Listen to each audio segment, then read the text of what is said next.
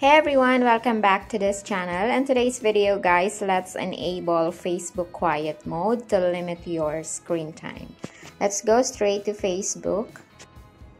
Tap the hamburger menu tab in here. Go to settings and privacy. Tap settings. Then scroll down. Under preferences, makikita nyo tong your time on Facebook.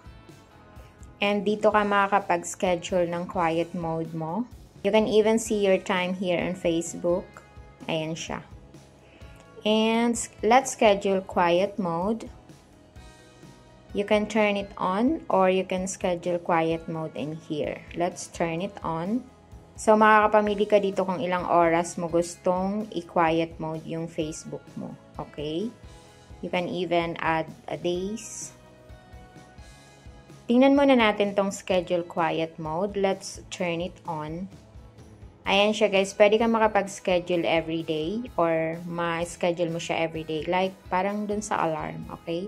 So, if you want to schedule from 9 p.m. to 7 a.m. for example, and you can even tap the days in here para every 9 p.m. to 7 a.m. is nasa quiet mode yung Facebook nyo, okay?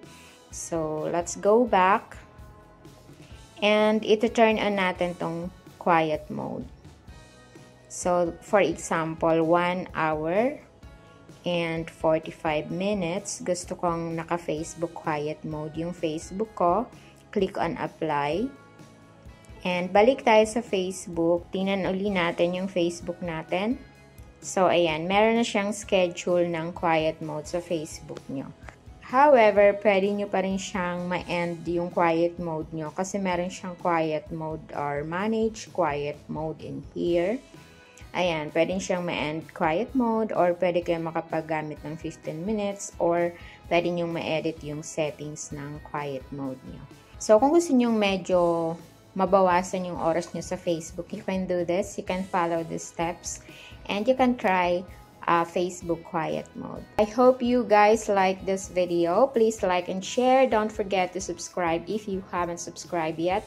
And turn on the notification bell para ma-update kayo on my next video. If you want to limit your screen time on Facebook, you can follow the steps to enable Facebook quiet mode on your Facebook. Thank you guys for watching and God bless everyone. Bye!